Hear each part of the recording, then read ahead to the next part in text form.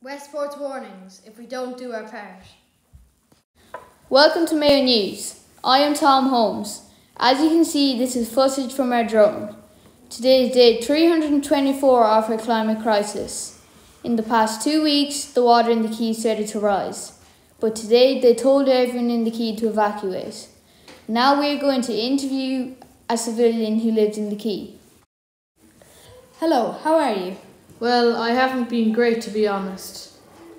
Oh, that's sad. Why? I just moved into a block of apartments out by Crowpatrick. The place is nice itself, but there's always smoke and soot coming into the apartments from the quarry. Oh, I've heard there's a lot of medical issues with the people mining in the quarry and the people working in the factory. Is that true? Yeah, that's true. I have a friend and he's been out for a while because he has had serious sicknesses. Oh, they must get that checked out. How much is it to put food on your table for you and your family? It costs much dearer than it used to be. Thank you and goodbye. If we do our part.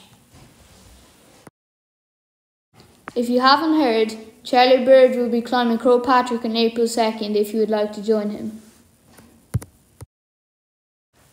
Hello, welcome to our new and improved Westport. We have added lots of new sustainable projects to our town. We are just at Crowpatrick, one of the most famous mountains in Ireland. Next, we are going to head out to Bircher Beach, which also has more sustainable products and a massive hydroelectric dam. Next, we are going out to the quay, and we have some water filters out there too. We have all the buildings here, no chimneys, extra sustainable, and all solar panels on all the buildings too. Now here we have Westport House, one of the most famous spots in Westport. Hello, how are you? Good. How much is it to put food on your table for you and your family? Not much at all.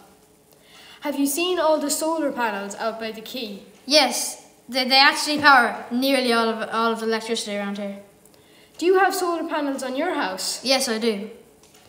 Have you played soccer recently at the quay and looked at the hydroelectric dam? Yes, I have. It says that it controls the tidal flow in the quay. That is very interesting.